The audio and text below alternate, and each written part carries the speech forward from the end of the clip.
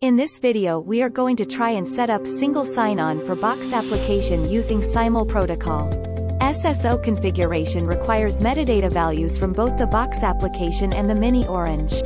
First we will log into the miniOrange dashboard and fill in the metadata values obtained from Box application. Then we will log into Box application and fill in the required details obtained from miniOrange side.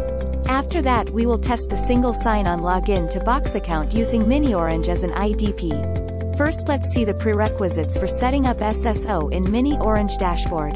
You will get all the required information to set up SSO in miniOrange from your Box dashboard.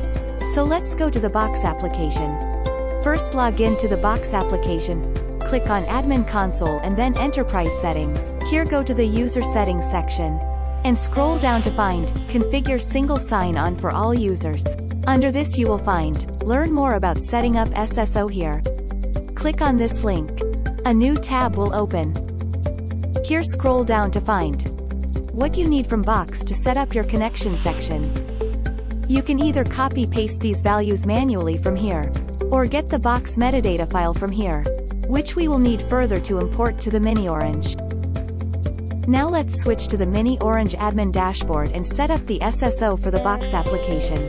First log in to the miniOrange admin dashboard and click on the Apps section from the left navigation bar. To add an application, click on the Add Application button. Find the SAML section and then click on the Create App. Now search for the Box application from here.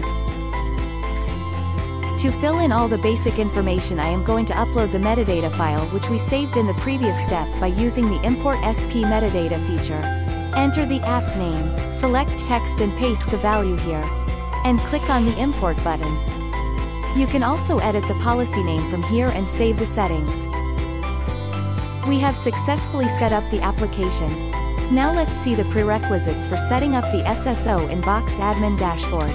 You will get all the required information to set up SSO in Box from your miniOrange dashboard. So let's go to the miniOrange dashboard. From the Select drop-down, click on the metadata. Click on the Show Metadata Details. And download the metadata file from here. This will be needed further to set up the SSO in Box application. Now let's switch to the Box admin dashboard and set up the SSO. First log into your Box admin dashboard and then add miniOrange as an IDP by filling the Box SSO setup support form.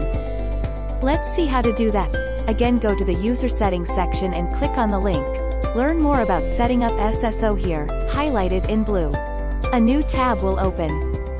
Here scroll down to find the Setting up SSO on your own section, and click on the Box SSO Setup Support Form link.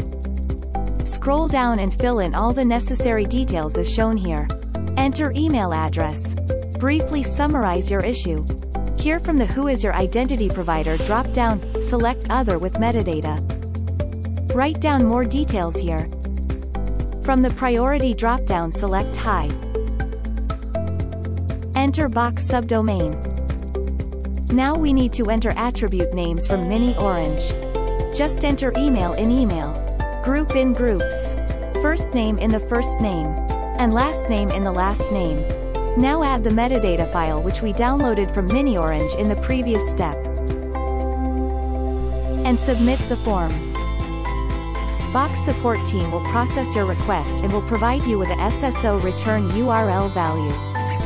Now let's test the SSO login to your Box account with miniOrange IDP. Go to your Box subdomain login page and click Continue to authenticate with miniOrange. Enter your miniOrange login credentials and click on Login. You will be automatically logged into your Box account.